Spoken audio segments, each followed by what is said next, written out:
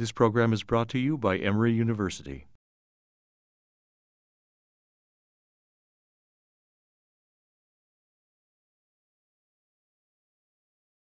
And with us today is the Honorable Jerry Bruce. Jerry Bruce is the juvenile court judge for the Enotah the Enotah Judicial Circuit, is what I'm trying to get out. And that's in the far northeast corner of the state if you're not familiar. So there he's presiding over all juvenile court matters in the counties of Lumpkin, Towns, Union, and White. So he is one of our circuit judges who has a lot of activity up in that area. Prior to his appointment on the bench, Judge Bruce served as a Special Assistant Attorney General, a SAG, representing DFACs, so has perspective from that on the ground level as well. And he previously held the position of the Assistant District Attorney for the Enotah Judicial Circuit, which included an appointment as Special Drug Prosecutor for felony drug crimes. He serves in a number of capacities with our Georgia Council on Juvenile Court Judges that you can read more about, and he's a frequent presenter on topics of child welfare law. We've had him here for our summer program. He's presented at the Child Welfare Attorney Training at the State Bar. I think also the Youth Law Conference, perhaps. If not, we'll get you there. And some national things as well. And so he's a graduate of the University of Georgia Law School, and he's also clerk for the Honorable Marvin Sorrells, who was at the time the Chief Judge of the Alcovy Judicial Circuit. So his bio and all the detail of his background is available again on your materials, along with PowerPoint presentations of his slides. Judge Bruce's presentation today is about child hearsay. And with that, by way of introduction, please join me in welcoming Judge Bruce.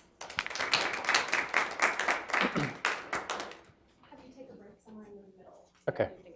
All right, it may not be long enough to take a break. I don't know. We'll see. Thank you, Melissa, and thanks, everybody. So I want to talk about child hearsay in Georgia today. And, child hearsay is not really a riveting topic for a lot of people. If you work in child advocacy, it can be. If you work in criminal law, it can be. But a lot of people don't really realize the full application of the child hearsay doctrines in those areas, outside of maybe the criminal area, where people sort of understand that it has a real pertinence and a sort of abiding importance. But I think in the child welfare scenario, people don't really realize that as much because we tend to have quite a lot of informal hearings. We have a lot of hearings under our current and future juvenile codes that allow for a relaxation of the rules of evidence. So you have a lot of your time spent in court dealing with places where hearsay is allowable no matter what. And so there's not a lot of application for the child hearsay doctrine, perhaps. Although, when you start talking about deprivation trials and dependency trials after January 1 that are contested, and you're talking about terminations of parental rights that are contested, you start looking more and more at the applicability of this doctrine. And I'll talk about that because I think there's still some sort of scholarly disagreement, and there's disagreement in different jurisdictions about the applicability of something like the child hearsay exclusion in dependency cases and other cases in juvenile court. So talk about that. So I want to start with some preliminary considerations to really address that. Why are we talking about child hearsay in a juvenile court context? And then, if I remember correctly, we're going to move on to actually talk about the content of our statute itself. And I'll just go ahead and tell you that I'm referring to it as Rule 820. There's the shorthand for 24-8-820. I'm just going to say rule whatever because it's just so much easier and it sounds so much better. It takes less time and it still has a patina of newness about it that causes me to want to do it as much as I can. So we're going to talk about the actual content of Rule 820. And then we're going to talk about the Hatley versus State case that came out of the Georgia Supreme Court in 2012 and how that affected the actual use day in and day out of our child hearsay statute.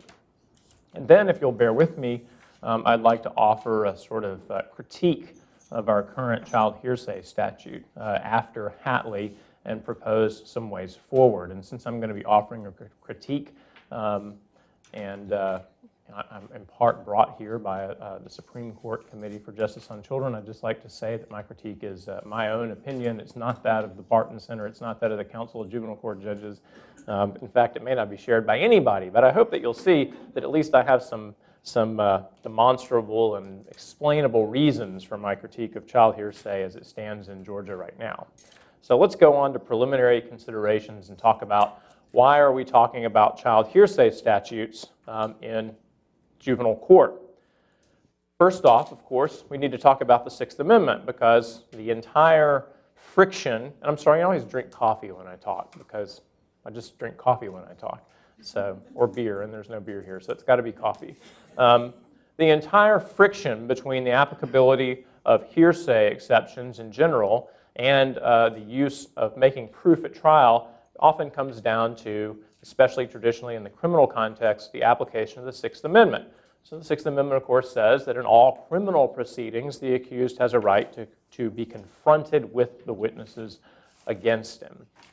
So everybody thinks immediately, well, okay, well, that's not juvenile court. Maybe it's delinquency cases, but I don't really see how it would apply elsewhere. And of course, it clearly does apply in delinquency cases. So right there we have one application, a clear application of the need for a child hearsay statute to address issues of confrontation in delinquency cases. And that's the old 1967 Galt case, which established this fact. So also, I think probably the clause would apply. Let's look forward to after January. I think the clause will apply in Chin's cases because the SH case that I've cited in the materials says that the clause applies anytime there's a possibility of a significant loss of liberty. And since any of the delinquency outcomes are on the table for most Chin's cases under the new code, then there's a possibility of a significant loss of liberty. And remember, loss of liberty doesn't just necessarily mean being incarcerated. It can also mean having just restrictions placed on your liberty. I mean, the court has to make the same findings under our current and future codes, whether we are placing a child in detention or whether we're placing a child on some sort of restrictions like an ankle monitor or house arrest or something like that. We still have to make those findings by clear and convincing evidence that that curtailment of freedom is necessary, even at a detention hearing, at an early stage in the proceeding.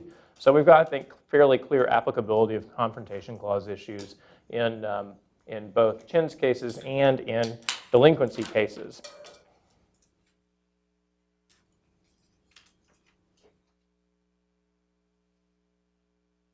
Also, though, there is another rationale that I want to talk about. The Supreme Court of the country has talked over and over again about a fundamental right to family integrity. And this is an ill-defined right. It's not fully fleshed out. It's not been talked about in a real scholarly way. There's not been a lot of debate about its content. The Supreme Court has sort of assumed its existence since the early part of the 20th century, since I think about 1915 or 1916, something like that, and has simply just assumed its existence since that time. And once one Supreme Court case says something exists, the other Supreme Court cases often don't go back behind that to try to figure out if it was correct or not. They often just say, well, we held here that this exists, and so now we held here this exists. Now you've got a century of holding that there is, in fact, a fundamental liberty interest of natural parents in the care, custody, and management of their children. And this is something that's really important because even though it's not fully fleshed out by the jurisprudence of the Supreme Court of the United States, it raises some important issues. If, in fact, the right to family integrity, the right to not have the presumption that the state cannot come in and sort of take your family apart bit by bit and move your children around and take them away from you, if that implicates a liberty interest, then there's an argument that the Sixth Amendment or some comparable right to confrontation would apply, because everywhere across the board that courts have begun to find the implication of liberty interests in other areas of law, they have begun to apply the same sorts of protections that are available in criminal cases. Because, of course, in a criminal case, your liberty is at stake. And if your liberty is at stake, whether it's an interest against incarceration, the traditional liberty interest, or whether it's a relatively newly found type of liberty interest, like a liberty interest in family integrity, then I think there's an argument that some of the same protections that would apply in a criminal case should apply here as well. In fact, fairly recently, the Supreme Court has said that this is one of our oldest fundamental liberty interests, which I thought was kind of funny because it seems to be a creation of the early 20th century, and it's never really been fleshed out very much, and it's not really found in the Constitution anywhere. But by the year 2000, the Supreme Court has said, look, it's here to stay.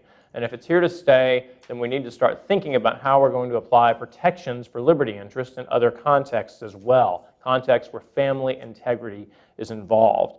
So this is an alternative argument. It's one that you may not hear made a lot, but it's something that you should be aware of because this jurisprudence is out there. This line of cases is relatively clear, although I think not very well explained. And at some point, some Supreme Court justice or set of Supreme Court justices is going to dust them off, rediscover them, and want to talk about them. And when they do, it's useful to know what's going on in this area. And so I think that's an alternative reason that even outside of the delinquency and outside of chins or other sort of status offense cases where traditional liberty interests are implicated, we should start being aware that when family integrity becomes the focus of our action in court and the government action is involved, then the same protection should apply as well. So that's an alternative argument. But while we're waiting for that to be fleshed out by the U.S. Supreme Court and other courts, in the meantime, the state of Georgia has done us a favor. The appellate courts have held that there is a fundamental liberty interest, and that because there's a fundamental liberty interest, there's a due process confrontation right. And that for purposes of appellate review, it's looked at in exactly the same way as the Sixth Amendment right to confrontation. So anytime, the CWD case is a termination of parental rights case. So with that case coming out in 1998 in Georgia, there was a due process right announced in all termination of parental rights case that involves, that requires the same protections that the Sixth Amendment right on confrontation requires. So suddenly we have a much more sophisticated sort of calculation to make in termination cases. And as of 1998, as of 2008, this holding was explicitly extended to what were then called deprivation cases and will go on to be applied to dependency cases as well after the first of the year.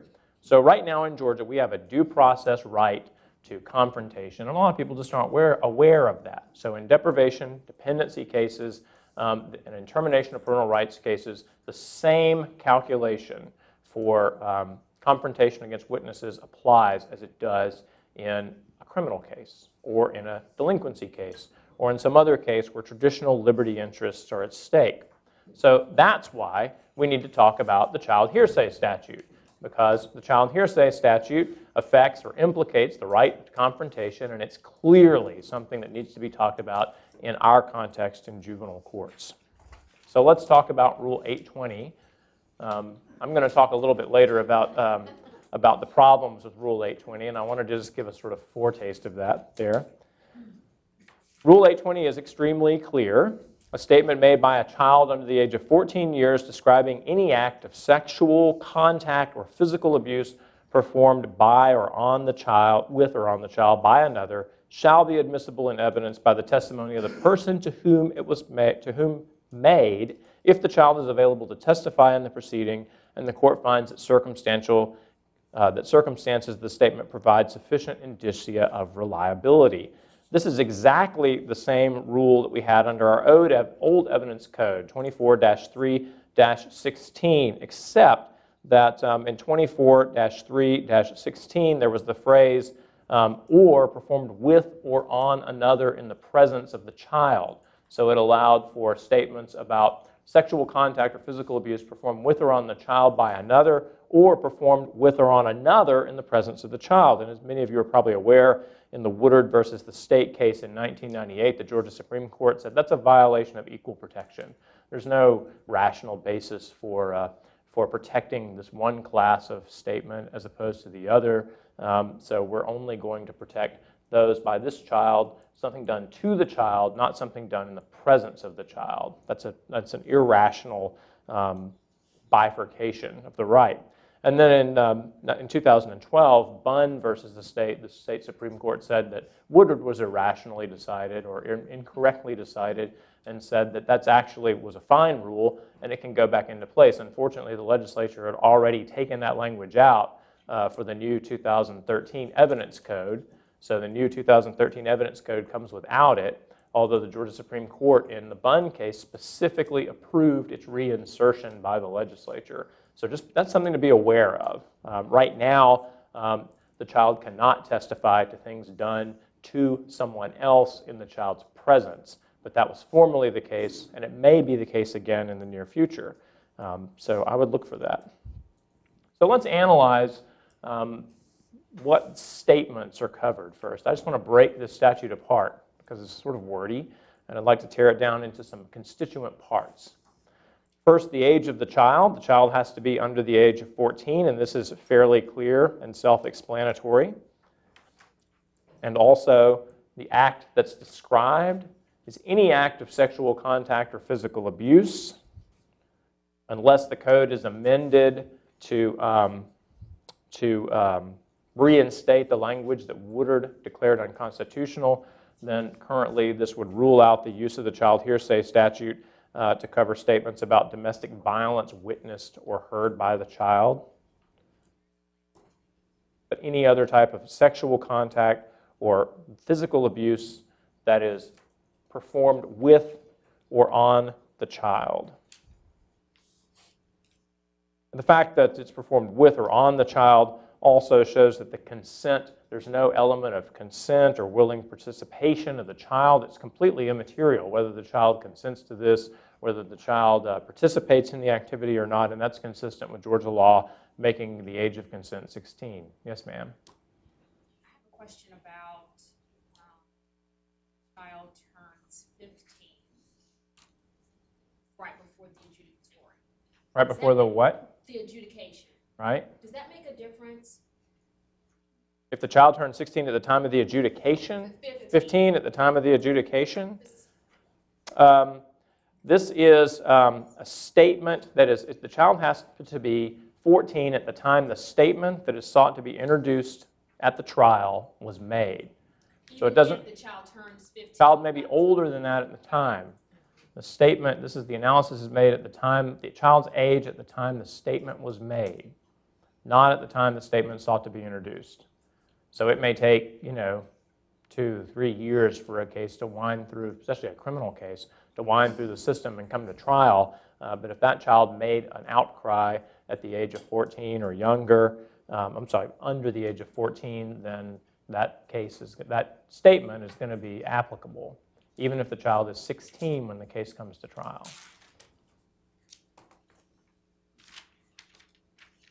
And the perpetrator can be any other person at all. That's a child, an adult, anyone whatsoever. So if a child under the age of 14, I will note that several states have begun moves to amend their statute to make the age 16, under the age of 16. And Florida, I think, has a new statute, an amendment to its statute, which is supposed to take effect in January, which either makes it 16 or under 16. So there's been a move on to move this age limit up a little bit, which is something to be aware of as well. So we talked about the statement. Now let's talk about the criteria for the admissibility of this statement. When can you use these statements and how? And actually, not the admissibility of the statement. I'm sorry, we're still talking about the origin of the statement here. So what's the testimony? No, I'm sorry, I haven't had enough coffee today. We're up to the using the testimony at trial. This testimony is the person to whom the statement is made. Okay, the person to whom the statement is made, which is also very clear. That's usually a parent. Sometimes it's a foster parent. It can be a teacher. It can be a social worker. It can be a law enforcement official. The only requirement is that this person has spoke directly with the child. I can only find one case that provided a clear exception to that rule, and it was one in which the child was aware that a law enforcement officer was going to be watching a forensic evaluation from outside the room behind a one-way mirror, a two-way mirror, I guess they are, behind the mirror, and was aware that that person was there before the interview started. And so that person was allowed to testify to the statement, even though that person wasn't technically the person to whom the statement was made. But generally, the law has been very consistent in requiring the testimony of the person to whom the statement was made. We're going to come back and talk later a lot about this aspect of our code, the requirement of availability. But for now, suffice it to say that the statutory textual requirement is that the child be available to testify. Yes, ma'am. Just for clarification, in the example that you're giving, so the child was aware that the police officer was behind the glass? Yes. Okay, so then Right. He was aware before the interview started that, Investigator Brown or whoever was going to go out of the room and listen to this interview behind the glass. Thank you. So we'll unpack this issue of availability in a minute. So hold that. We'll come back to that one. And then there is a requirement for reliability, of course, because that's a requirement that we have to make in every single hearsay determination. I mean, that's what hearsay is. It is a type of statement that would normally not be admissible, except that there are certain indicia of reliability. Maybe there are circumstances under which the statement was made that make it more reliable. Maybe it's the type of statement that's made routinely. I mean, we'll talk about those things a little bit later. But the court has to, even if everything else is met, find that the circumstances of the statement provide sufficient indicia of reliability. It's also important, I think, at this point to note that trial courts have a number of tools at their disposal to protect child witnesses, and we'll talk about some of those a little bit later, but you can certainly find in the case law approval, both in the federal and state level, for placing the alleged offender or the child in a different room and allowing testimony to be videotaped or with a live feed, either so that both the child and the accused can see one another, or so that it's only one way, so that the accused can see the child, as long as everyone has an opportunity to consult with counsel during this type of proceeding. So, in fact, that was the gravamen of part of the BH case that extended the holding of the confrontation right to deprivation cases. One of the issues in that case was whether or not it was appropriate for the juvenile court to allow the child to sit in another room in the courthouse and be seen by the defendant on a monitor in the courtroom, seen and heard, but child was not able to see or hear the parent who was alleged to have molested the child. And the Georgia court said that that was perfectly all right under our current statutory scheme. So I said we'd come back and talk about availability. And we'll talk about availability even after we get finished talking about availability here. We'll come and talk about it when we get to the sort of critique part. But for now, availability certainly means, at a threshold, competence to testify. If you have someone who is just absolutely unable to testify because of competence problems, that person may be unavailable to testify. However, Georgia has really loosened up with the adoption of our current evidentiary code the requirements for competency. Basically now, all children are considered available to testify if they are competent to testify, but, there's your feedback, but all children in deprivation proceedings and in all criminal proceedings in which there's a child victim or witness are competent to testify. So now there's really no restriction on child competence. And the fact that someone alleges that a child is incompetent to testify does not necessarily make that testimony inadmissible. Now it goes to the weight and credibility of that testimony rather than to its admissibility. One of the commentaries on the analogous federal rule, Rule 807, noted that a witness wholly without any capacity is difficult to imagine. So even the most impaired witnesses may have trustworthy testimony that they can give in one way or another, and courts should be open to that and then allow the parties to talk about what weight and credibility should be given to that. So there's really no bar for age any longer in Georgia. There's no statutory requirement that a child be a certain age to testify. This is a case-by-case consideration, but all children who are victims or witnesses of crimes are competent to testify, and their testimony is a credibility issue. So that's an important thing to keep in mind. So those are the major portions of our statute. We've talked a little bit about what kind of statement the child makes, to whom the child can make the statement, what's the content of the statement, and then who can testify about that statement, and about what availability means. And we'll come back again to availability in a minute. So that was the status of our jurisprudence, with the exception of a few tweaks that came in under our new evidence code in 2013. That was the status of our jurisprudence on child hearsay at the point at which the Georgia Supreme Court considered the case in Hatley versus the state, which is a 2012 case. Hatley was a case in which a mother, this is, if you work in juvenile court or in criminal law, this scenario is so familiar, it's sort of depressingly familiar. So a mother and her small children, very small children, like 3 years old, that sort of age range, really tiny children, were outside homeless on a really cold night. I don't remember where in Georgia this happened, but a guy that the mother had seen once before came by and said, hey, let me put everybody up in a hotel room with me. And the mother thought this was a really good idea. And so they went to the hotel room together. And then, in order to really show her stellar parenting skills, she left her small infant children alone with this guy that she had seen once before while she went to the store to buy a bottle, I think, for the baby or something like that. So she came back to the hotel room after some time had lapsed to find her 3-year-old daughter on the bed with her pants pulled down and Hatley over the daughter, sort of crouched over her on the bed. And the mother immediately, cried out, what is going on here?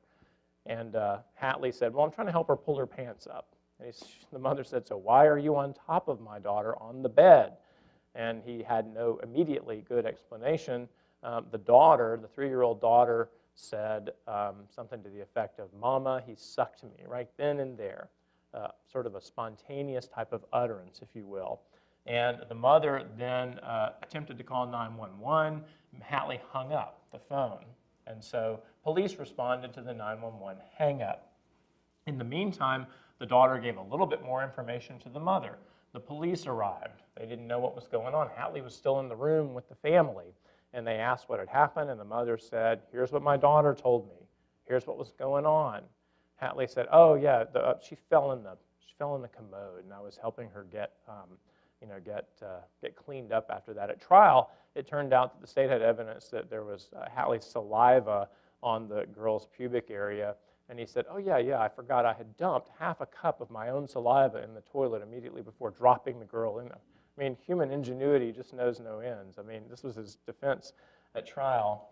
So there was the statement that the child made to the mother, the immediate outcry when the mother walked in. There was some conversation between the mother, the child, and the police officer while the officers attempted to sort of find out what was going on, during which the child elaborated and gave some more information, which is even worse than the stuff I've already relayed to you. And then after several months, or well, I forget how long, but after a significant lapse of time, the child spoke to a forensic interviewer where the child gave statements that were materially the same as those the child had given the night of the incident. So these statements were all introduced against Hatley over his objection at trial, and he was convicted, and he appealed. And many of you may be aware of Crawford versus Washington, the Supreme Court case, and I think the citation for Crawford versus Washington is in the materials, and if it's not, I can send that out to you. In the meantime, so Crawford versus Washington had been decided in the mid-2000s, and this was the first real chance of the Georgia Supreme Court to do a really down and dirty review of our child hearsay statute after Crawford. And the Supreme Court looked at Crawford and looked at the child hearsay statute and found that its constitutionality could be saved, but only by appending on some novel, to Georgia anyway, procedures and requirements to the child hearsay statute. So it's kind of like, taking somebody and saving their life by turning them into a cyborg, maybe, You can save them, but the question is, are they still the same afterwards as they were before? We'll talk about that later. So here's the requirement. The requirement after Hatley is that Rule 820 requires the prosecution, and remember that they're speaking about a criminal case, but if there is a due process right to confrontation in a dependency case and a TPR case, then the prosecutor is going to be the SAG as well. So even though this is couched in traditional criminal law language, the requirements are going to apply in dependency and TPR cases as well. The prosecutor has to notify the defendant within a reasonable period of time prior to trial of his intent to introduce this pretrial hearsay statement of the child, and to give the defendant an opportunity to object, to review it and to object, to raise a confrontation clause objection. If the defendant objects, then the prosecution must call the child to put the child on the stand to testify at trial. If they do not, they can't use the pretrial statement at all under most cases. We'll talk about the finessing of that in just a minute. If the defendant does not object, then the child can testify. The hearsay statements can be put in, subject, once again, to the trial courts making a determination, a threshold gatekeeping determination that there are sufficient indicia of reliability to allow their use. So that's, the new requirement, word for word, is as long as the existing statute. That's one thing that's kind of interesting. So our statute has effectively been doubled in textual length by the Supreme Court by appending these procedures in order to save the statute. We'll unpack this as we go forward. But the first thing we need to be aware of is that in making this determination about hearsay, the Hatley Court did two things. First off, this providing a sufficient indicia of reliability, which was already in the statute, that's the language from the Ohio versus Roberts case, which I think is also cited in the materials. That was the pre-Crawford rule on how to admit these types of hearsay statement. They had to have sufficient indicia of reliability. There was an argument about whether that requirement survives for certain still admissible child hearsay after Crawford, and our state certainly seems to believe that that's the case. So there still needs to be this gatekeeping decision made by the court if the court allows the evidence to come in because the defendant hasn't objected to it. The other thing that the Supreme Court did in Georgia was to incorporate another Supreme Court precedent. The Supreme Court in Crawford versus Washington had talked about the difference between testimonial and non-testimonial hearsay. And I'm always surprised when I talk about this that a lot of people are not aware of this distinction because it's extremely important, and it was further elucidated by the U.S. Supreme Court in Davis versus Washington, which I believe is also in the materials. And again, if I cite a case that's not in the materials, let me know and I can provide citations. So Davis versus Washington had said, well, there's two types of hearsay that might come in that will implicate the confrontation clause. There's testimonial hearsay and there's non-testimonial hearsay. And the major difference, this is the Georgia Supreme Court quoting the Davis court, is that non-testimonial hearsay comes in when the police are investigating and their primary purpose is to meet an ongoing emergency. So this is what was called the primary purpose test. So how do you tell if something's testimonial or non-testimonial? You look at the purpose under which for which these statements were made. Were they made to police who were responding to an ongoing emergency? If so, they're non-testimonial. If they were made in order to prepare for litigation, to gather evidence, to prepare charges against somebody in criminal or other proceedings, then they are testimonial. And there's going to be a major difference for courts using this information depending on whether they find that the hearsay offered was testimonial or non-testimonial. There have been a lot of questions about whose point of view do you use when deciding if something is testimonial or non-testimonial? Is it the point of view of the officer, perhaps, asking the question, or the parent asking the question, or the 911 operator asking the question? Is it the point of view of the declarant? And there was some Supreme Court dicta that indicated that it was really from the declarant's point of view. In 2011, in Michigan against Bryant, the U.S. Supreme Court gave us this, and this is kind of wordy, and it's a lot of stuff on one side, but it's really important. It points out that the analysis is supposed to be an objective analysis of the entire circumstances of the encounter. Everything, that the statements and actions by all the parties to this encounter in order to provide an accurate assessment of the primary purpose. And one of the most important things that the court pointed out in Bryant is that the relevant inquiry is not the subjective or actual purpose of the individuals involved.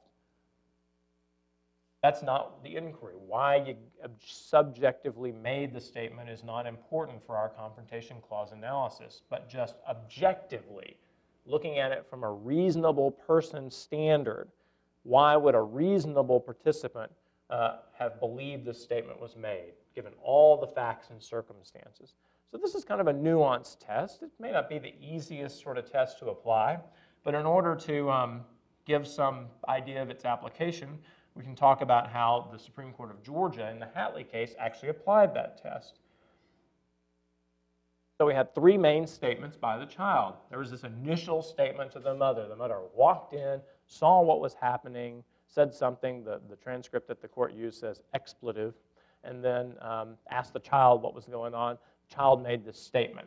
And the Supreme Court of Georgia said, well, this is clearly non-testimonial by every fact and circumstance. This was made to answer an immediate and necessary question. Nobody was trying to gather evidence for prosecution. Nobody was trying to, there was a need to meet an ongoing emergency.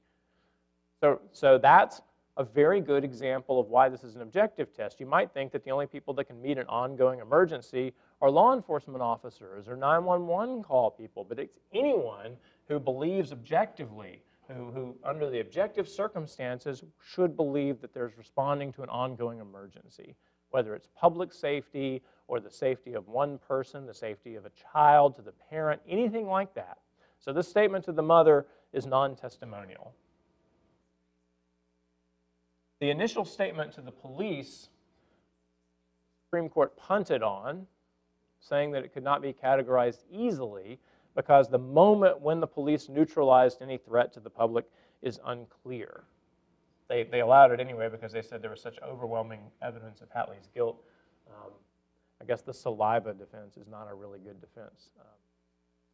I mean, who keeps half a cup of saliva around? I just don't get that. I mean, I don't even know how long it would take to amass half a cup of saliva. It seems like that's a lot, you know, I don't know. But so they couldn't really say. They said, well, this is so fact-intensive and we don't have enough information because we don't know exactly when the police neutralized the threat. So this is a gray area. Those initial statement to the police, which contained more information the child gave to the mother, could be non-testimonial based on the totality of the circumstances, or could be testimonial, but the Supreme Court or any fact finder would need more information about what was going on. You can't look at the totality of the circumstances if you don't have the totality of the circumstances. And then finally, the statements well after the fact to the forensic interviewer were testimonial, because the only reason the child was talking to the forensic interviewer was to establish a case, to build up evidence, to find out what had happened and to find out if there was going to be a referral to law enforcement or not. So I think this is actually a sort of useful exercise because it gives a clear real-world test of how to use the difference between testimonial and non-testimonial hearsay. And the point of all this is that the use of non-testimonial hearsay at trial is not a violation of the Confrontation Clause. Yes? Has this analysis been made on a DFACS Child Protective Services case manager? Not by the Georgia Supreme Court, not that I've seen, no.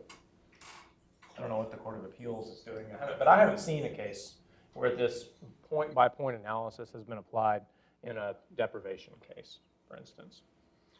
But I imagine it would be very closely similar. I mean, in a case like this, you know, you can imagine a deprivation case perhaps coming out of this. I don't know, but you could maybe see that, in which case then you'd have a juvenile court as well as a superior court considering these things in their respective forums.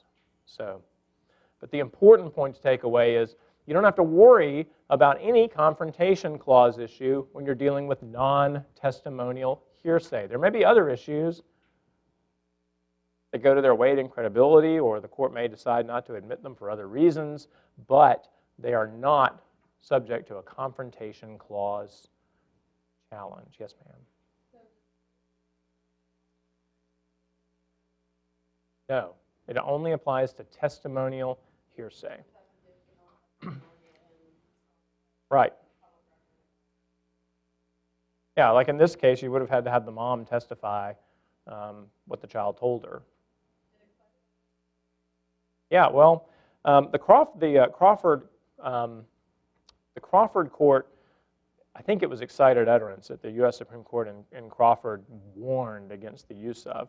But excited utterance is still a live exception to the hearsay rule, and it's certainly true that there may be other ways to get in some of this evidence. Rather than characterizing them as child hearsay, you might say, well, this just comes in as an excited utterance if it meets all the requirements. In the past, many parties have used statements for medical diagnosis to get these sorts of things in. Well, the child went to the doctor and did this, in which case I think the question is going to be, well, what's the doctor doing? Is the doctor really trying to treat this child now and make a determination in order to administer first aid, perhaps, or treatment nearly after the, quickly in time after the event? Or is this way down the road later and it's more of a routine sort of thing and the doctor's going to turn over his notes because he's a mandated reporter and things like that? So all of those things are going to come into play. But it's certainly true that other hearsay exceptions may apply to these statements as well. Yes? His grandfather, I have not had any food all weekend. Well, Not been fed all weekend. Well, you'd have to ask yourself first. It's not a statement of sexual contact. Is that you'd have to ask yourself whether that's a statement of physical abuse or not. And it's pretty arguable, I think, whether that's a statement of physical abuse. And I guess, my first off-the-cuff reaction would depend probably on how long the child had been without food as to whether it was physical abuse. So I don't know, but you certainly make an argument that if you withhold food from a child for an entire weekend, that could amount to physical abuse, but that's going to be for the fact finder. If it doesn't amount to physical abuse, then it's not going to come in as a child hearsay statement, although it may come in some other way.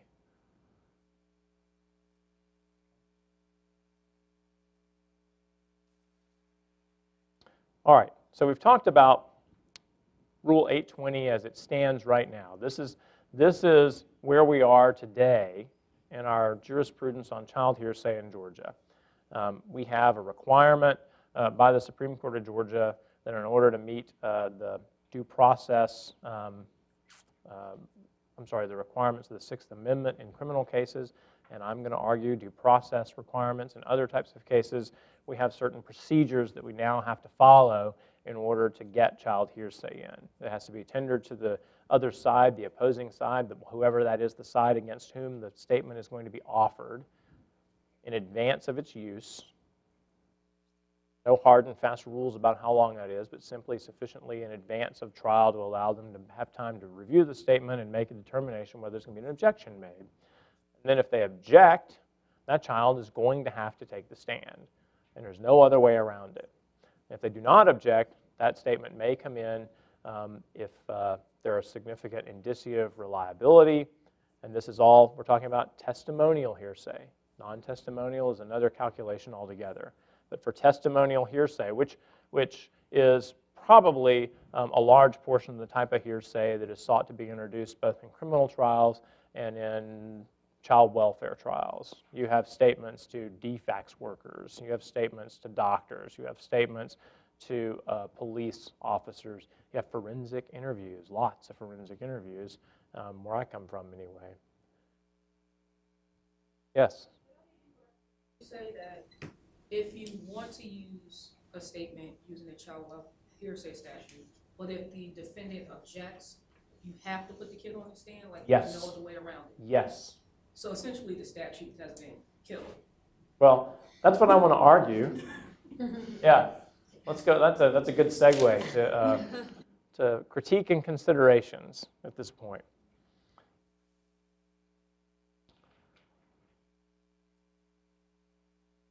So what if I told you that the child hearsay statute isn't a child hearsay statute as it now stands? This is what I really think. Again, this is nobody's opinion but my own. But in order to talk about this, let's start by talking about what's a child hearsay exception. Well, what's a hearsay exception? Not just a child hearsay exception. What's a hearsay exception? So I think the best way to approach this is from a sort of practical practitioner's standpoint. What happens when a hearsay objection is made in actual practice?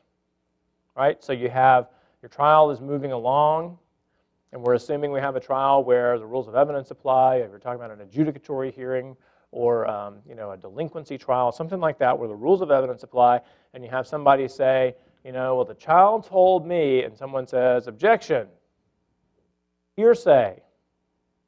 What happens after that? Well, it might get rephrased. But what if it doesn't get rephrased?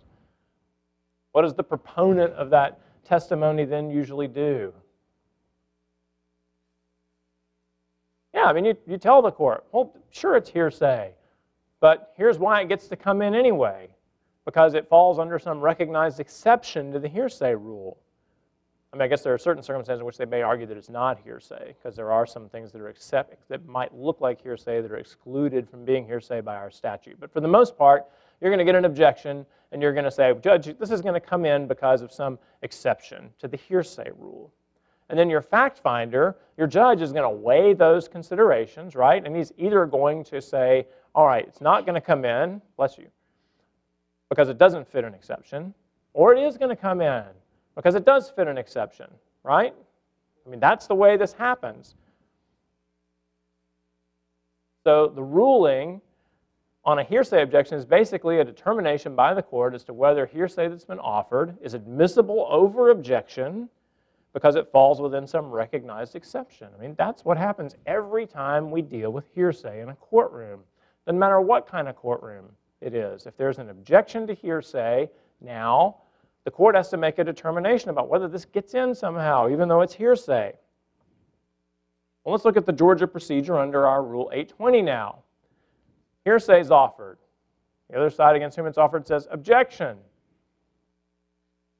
Well, it's over at that point, right? It's over. There's no determination made by the courts of whether this falls under some exception to hearsay or not. It's just over.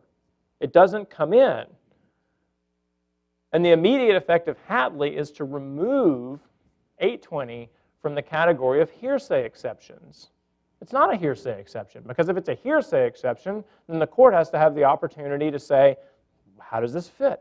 And if it does fit, we're going to use it, because that's what you do with hearsay exceptions, right? You use them. I mean, some people argue that we use them so much that the exceptions have swallowed the rule, that there's so many exceptions, but that's what you do. You use hearsay exceptions over objection. But now, what we have is it doesn't come in if there's an objection. So I would argue that it's not really a hearsay exception any longer, because it doesn't look like a hearsay exception. No one acts in court as if it's a hearsay exception. And I think what it is right now is a rule that allows stipulated testimony to come in. So look, if the two parties agree that this child's statement comes in, it comes in. And if they don't agree, it doesn't come in, at least as hearsay, unless that child gets on the stand and testifies.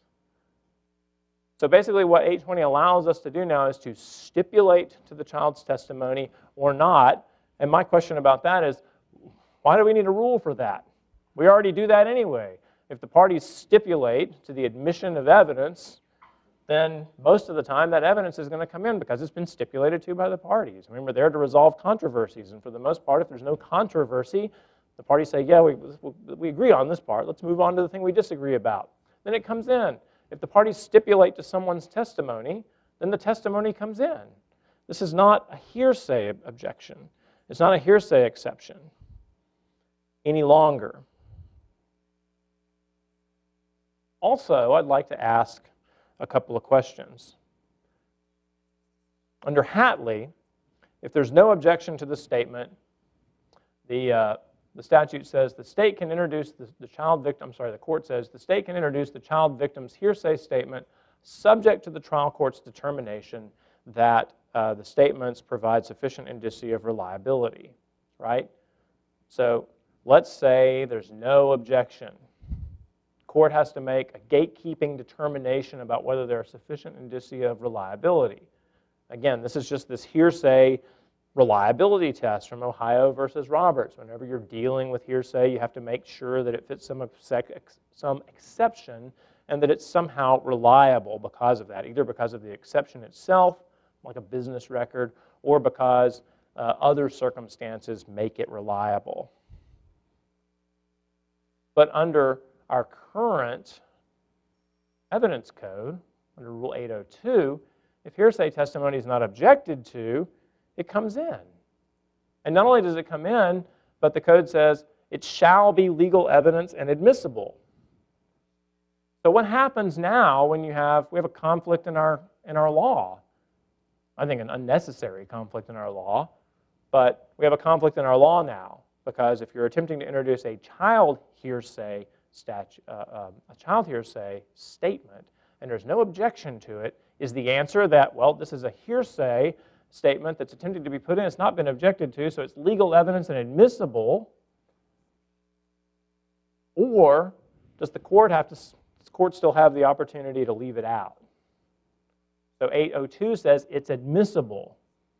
And the Hatley court says, well, it might be admissible if the court decides that it meets circumstances of reliability, indicia of reliability. And I don't know what the answer to that is. I mean, I think there's a really good argument that we should be talking about Rule 802 instead, because Rule 802, even though it was on the table and had been foreseen and was already drafted at the time the Hatley court made its decision, was not law. And it became law after the fact. It's a superseding requirement. So I'd love somebody to make this argument in court and have it taken up on appeal so we can get the answer to this question.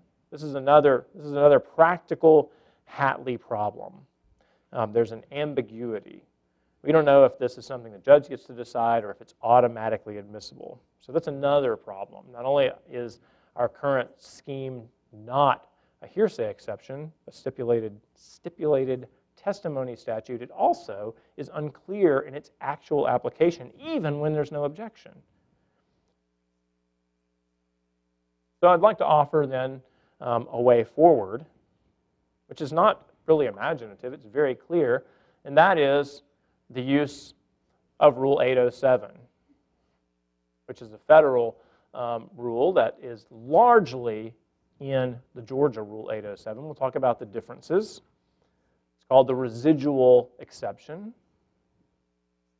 And basically it says, if you've got a statement, a hearsay statement that's not covered by either of the two major sets of hearsay exceptions, that's Rule 803 and 804, both in the federal code and in Georgia, but it has equivalent circumstantial guarantees of trustworthiness. It's not excluded by the hearsay rule if it's offered as evidence of a material fact, it's more probative than otherwise, and the general purposes of these rules and of justice would best be served by admission of the statement. However, the statement can't be admitted unless there's pretrial notice of the intention to admit it, an opportunity for the other side to look into this statement and to meet that evidence, including the name and address of the declarant. And this is how, in the federal regime, this is how a lot of child hearsay gets admitted. It still gets admitted as excited utterances sometimes. It still gets admitted as statements to medical personnel, although I think less and less frequently in the federal cases. The residual statute is one of the most important ways that child hearsay evidence is dealt with in federal courts. And you'll notice that it provides, on a statutory basis, the sort of procedural guarantees that the Hatley court has tacked on to our statute, except that it still allows for the statement to really be treated like hearsay. I want to offer this statement, you object to the statement, and I'm going to argue why it fits this exception. And if the judge says, yeah, it fits the exception, it's coming in, as long as we've met these pretrial notice requirements. And if it doesn't fit the exception, it's not coming in. So it looks a lot like hearsay at this point. It looks like a hearsay exception. In fact, it is a hearsay exception. So I'd like to talk about some things specifically that Georgia could do to remedy the current situation and to move forward. First would be, I think, to delete the requirement of availability in our rule.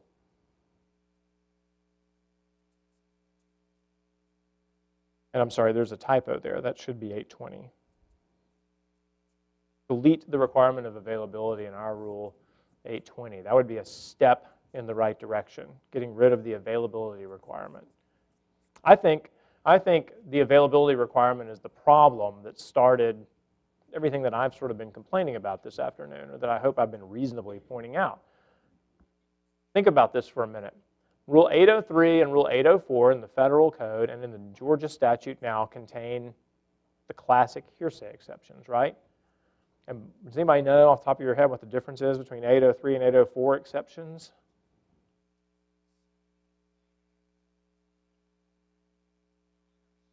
Sorry?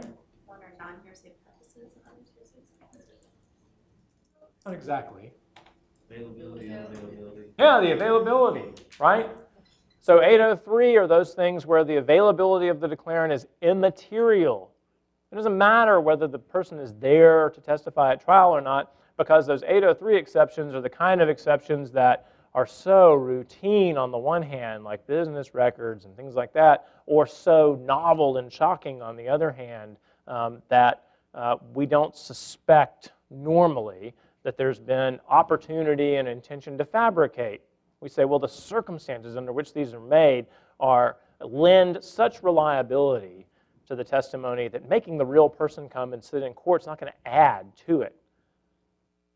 Okay? Because by the time the person gets on the stand in court, he has had an opportunity to think about it and to fabricate. But when it was made, when those statements were made, the circumstances were such that it just doesn't seem reasonable that there's been fabrication. Of course, there's exceptions, but that's why we have the 803 exceptions, because those are ones for which the actual live testimony of the declarant doesn't add anything to the calculation.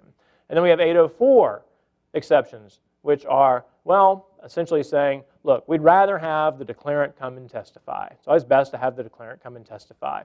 But for these limited exceptions, if the declarant is unavailable, if you cannot get the declarant is unavailable, then we'll allow this hearsay to come in, these specific exceptions under 804.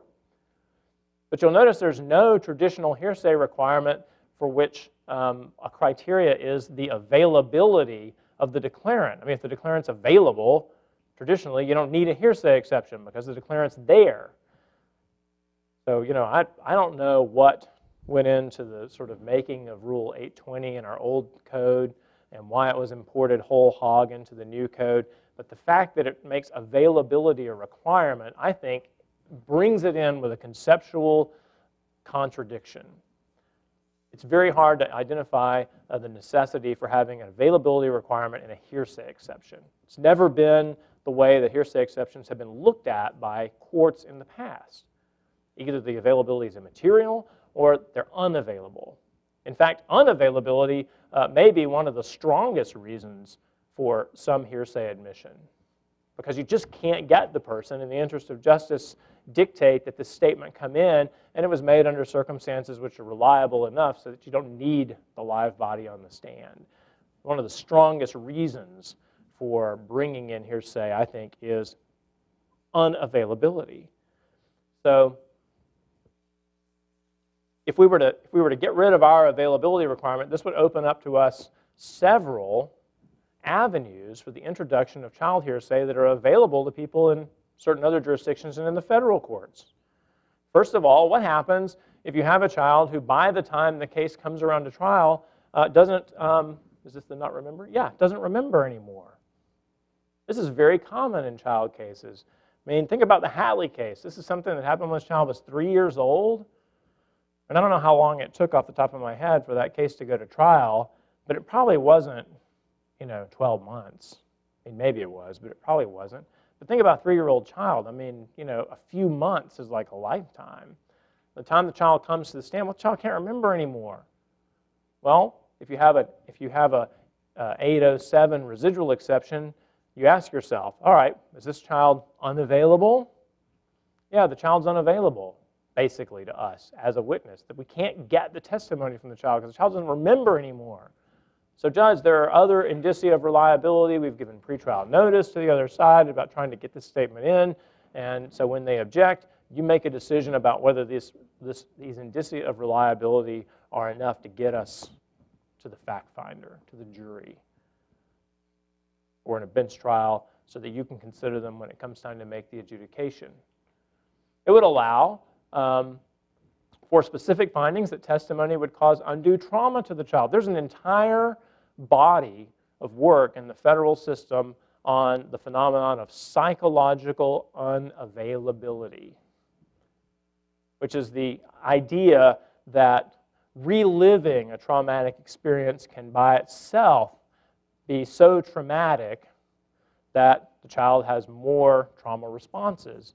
And add to that, reliving that trauma experience in a courtroom with, perhaps jurors and court reporters and people sitting there watching, and the person who inflicted the trauma sitting, 4 feet away, looking the child in the eye, perhaps, in the most sort of raw circumstances where there's no other protections that have been offered to the child, that this is simply too much danger to the child, too much trauma to the child. And the federal courts have said, yeah, we understand that. And in those cases, if the child just can't testify, it would re-traumatize the child because the state has a compelling interest in protecting child victims as well as in protecting the rights of an accused. And so those things can be balanced under Rule 807, but this is not something that's available to us in Georgia. If a child is psychologically unavailable, then it doesn't meet the statute, which requires availability. Also, what about refusals to testify? Sometimes kids get on the stand and they just don't cooperate. They will not say what they're supposed to say. And sometimes that's because they're afraid. Sometimes it's because they may feel like they're going to get in trouble for admitting it, especially in a formal circumstance. They may be afraid of the defendant, the other party, whoever it is. In California versus Green, it was an instance of a kid who was a party to a crime, I think, and he was refused to talk about what happened to the adult in the case because he seemed to be afraid of that child. And the Supreme Court said, look, the state did all they could to get that child's testimony. They put that child on the stand, and the child was remarkably evasive. And by the way, if you're interested in the Confrontation Clause meditations, you can read Justice Harlan's dissent in California versus Green, which is a wonderful, it's like a meditation on the Confrontation Clause and its history.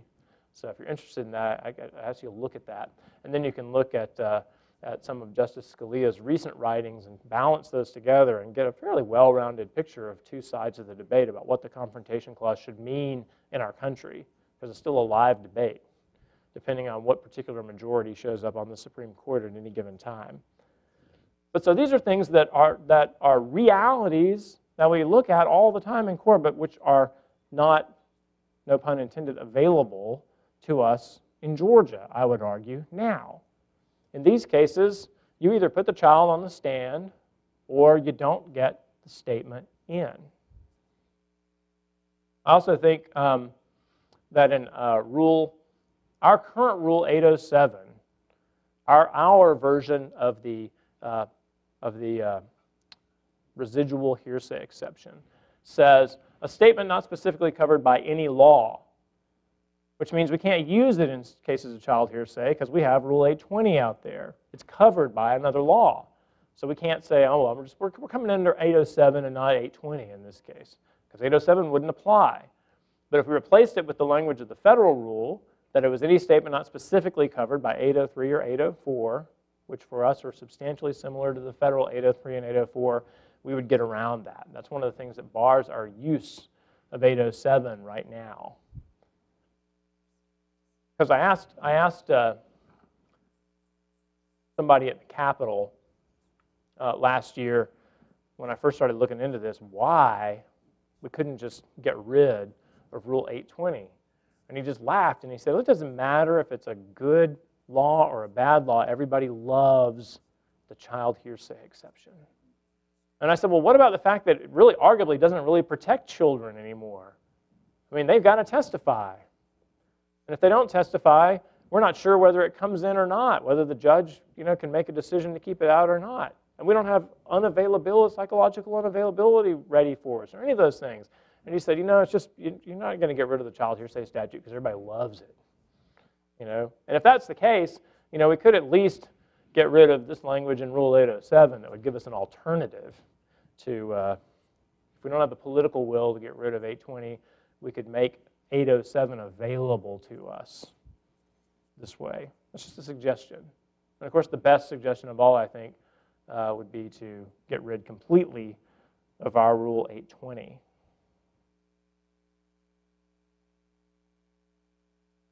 So, in considering the utility of Rule 820, I'd just like to get close to finishing by talking about why we have child hearsay exceptions anyway. Why do we even have them?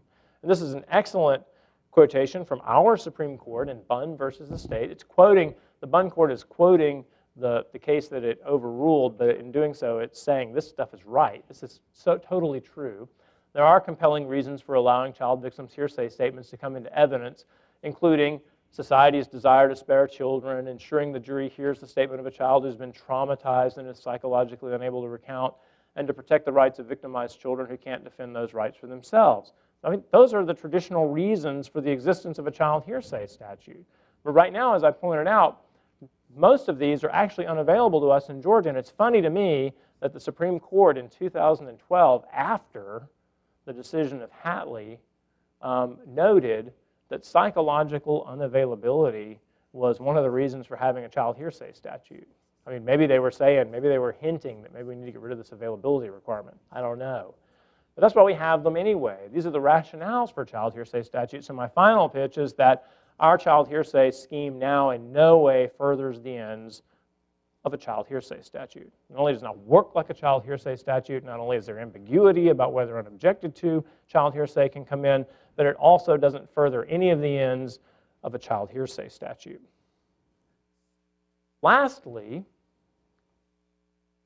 I'd like to make two quick considerations about the future of child hearsay under the 2014 Juvenile Code. I don't know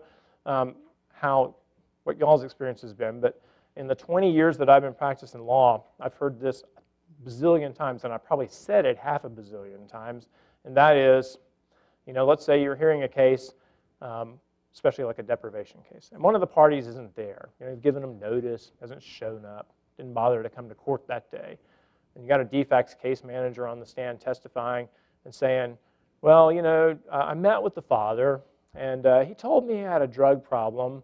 You get a objection, hearsay. And the constant response is, well, he's a party, right? And we all know that you can say anything that a party says in court. And I don't even know if that was a rule of evidence under the Cobb Evidence Code, under which we've lived in one form or another until last year. But it certainly was constantly, in my experience, other people I've talked to and people I know, it's constantly done in courts. And I think things are very different in this respect under our new code.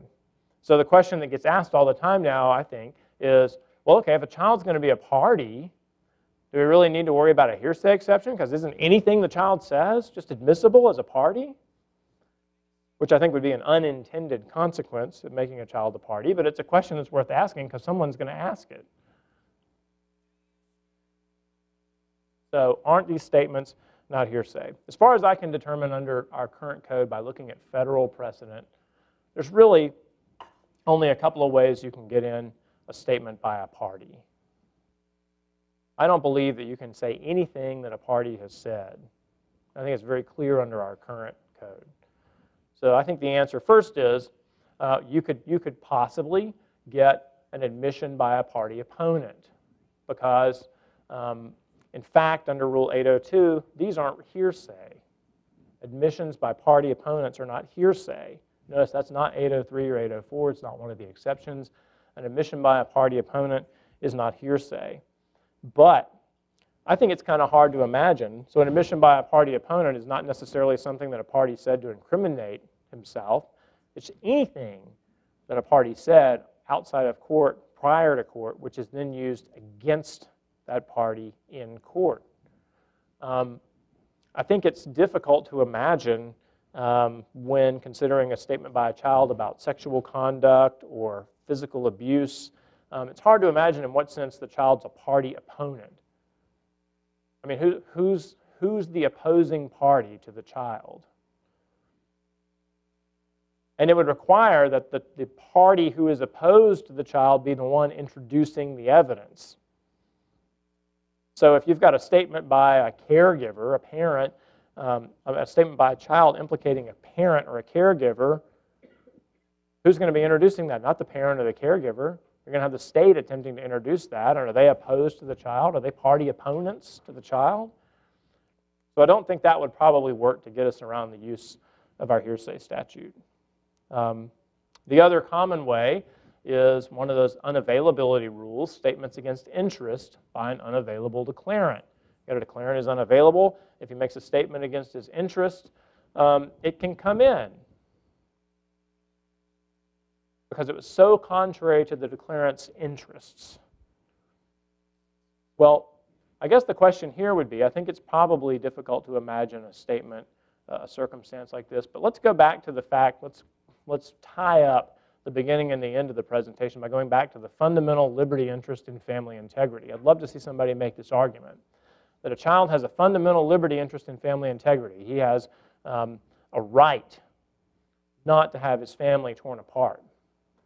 And if he makes a statement that certainly a parent or a close family member has sexually or physically abused him, is that a statement that is remarkably against the child's interest? I mean, I think if you've dealt with children that make statements against parents and close relatives and caregivers, you see that it's, A, not easy for them to do so. It causes them a lot of guilt and stress and strain. And I think there's perhaps a creative argument to be made that if a child has a fundamental liberty, interest, and family integrity, that a statement that he makes that will damage the family, that will tear the family apart, that will harm the integrity of that family is really arguably one that would have been made only if the person believed it to be true. So I don't know the answer under 804b3. I think that would be a creative argument for somebody to make, that it would come in if the child was then psychologically unavailable or otherwise unavailable to testify, because it's a statement that no one would make. I've actually found one case where this argument was made by the department, and the appellate court made its ruling on another ground and never came back and addressed it. So somebody's made this argument once under our old Georgia code. So it'd be interesting to see it made again. And I think finally the thing that we have to realize about this is that we really haven't decided what it means for a child to be a party yet. So we don't really know whether statements by that child and under what circumstances statements by that child should come in like certain other party statements do. And if you doubt that we don't know how a child acts as a party in our state, then you can look at WLH, which was decided in 2013 before children were technically parties. They won't be until 2014 under our statutes. But is everybody familiar with WLH? So, right? So the Supreme Court of Georgia says, well, a child can't appeal by telling his attorney he wants to appeal. The guardian ad litem has to do it, which is, not the sort of thing that it's not a burden that's on any other party. Any other party says to the attorney, appeal, and the case gets appealed. So the Georgia Supreme Court has a lot of, if you read that case and you see this back and forth argument between the dissent and the majority, you find that there's a lot of disagreement on our Supreme Court about what it means for a child to have an attorney. And that's going to carry over into what it means for a child to be a party. So it remains to be seen how a child's status as a party is going to affect the introduction of previous statements by the child regarding sexual or physical abuse, I think. So that should wrap it up. That's the statute, the background, the Hatley case, my arguments, my personal arguments for the inefficacy of our current system, and some proposals for a way forward, which is essentially the adoption out and out of the federal rule 807, the residual exception. So any questions? More questions, I should say. Okay, great. Well, thank you very much.